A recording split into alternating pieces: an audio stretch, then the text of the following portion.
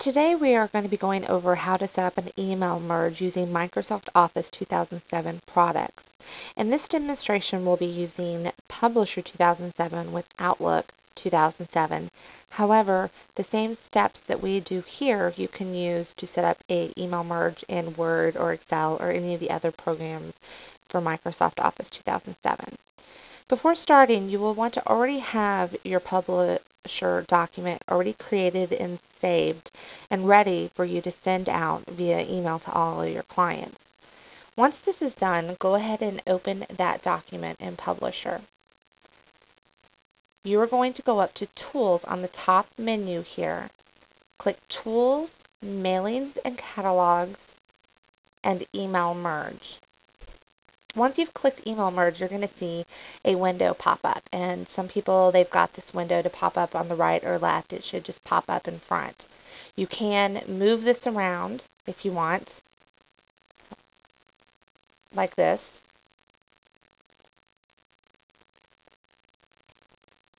So that you can make it comfortable however you feel more comfortable using that on the side there. Once you'll notice here it's got what we're about ready to do, the email merge. The first step is for you to actually select or create your recipient list. You have three options. You can use an existing list, whether that's something that you have in an Excel spreadsheet or an Access database. You can use your Outlook contacts and directly select from that, or you can just type a new list if you don't have a lot. For this example, we're going to go ahead and use Outlook contacts. Down here at the bottom, you'll see where it says Next, and we're going to now connect to our Outlook address book so that we can specify which clients it is that we want to use. Once it connects, you'll see this window pop up here, the Select Contacts. I have numerous address books actually, but for this one we're going to use the default contacts folder that is set up whenever you use your Outlook. So I'm going to have that highlighted and we're going to press OK. For most people, the default profile name that comes up will be sufficient. Some people might have numerous profiles that they use on your computer, but again, most likely it will be your default profile name that you're going to choose to connect with Outlook.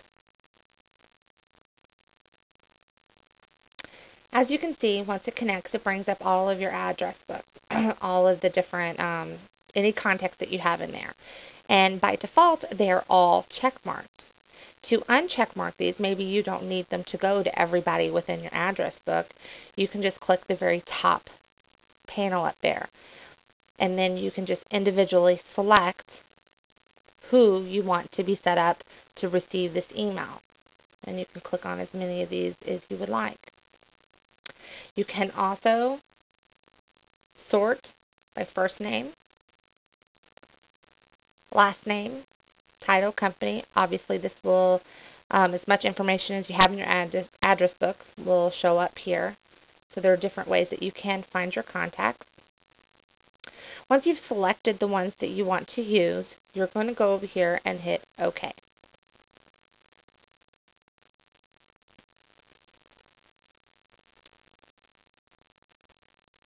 So once you've selected OK and you've come back to the screen, you're going to now proceed to the next step where we're actually going to prepare our publication.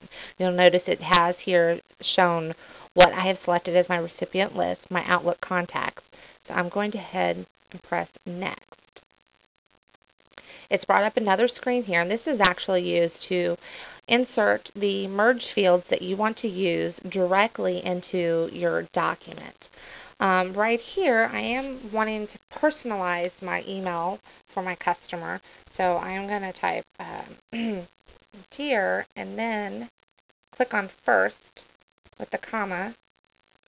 I actually want my color to be different. So now when I do this merge, every email is going to say Dear and then have the first name that is in my address book show up on the email. You can continue to put more specified information in there for your client, and this is helpful maybe if you've used an Excel spreadsheet with some customer data, maybe some numbers in there that's specific for everybody, sales numbers, sales quarter endings that you could be sending. Once you've already changed your document, the next thing to do is create a merged publication. So we'll click on that.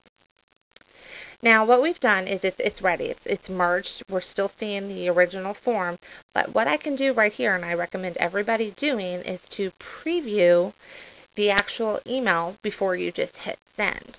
So what we're going to do is we're going to click email preview, and it's going to actually, as you can see, prepare. It's going to pop up an Internet Explorer window. It's really a temp file, an HTML temp file that we can view.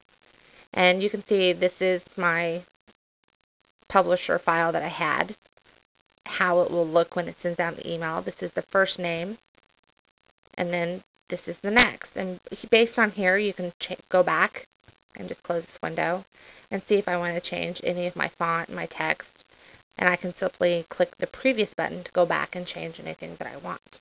If I'm satisfied with everything there, I'm going to go ahead and click send. Now, right here, when you click send, it's giving you an option to put a subject for your email. So remember, we're sending this out by email, so whatever you're going to send, whether or not it's sales ending quarters or happy holidays, you would type this in this area. And now when I've done that, you can also see who we're going to here. I only have 2 email addresses actually set up, but I actually have options, and I can CC somebody on this, or I can blind copy somebody on this, and I can make an attachment.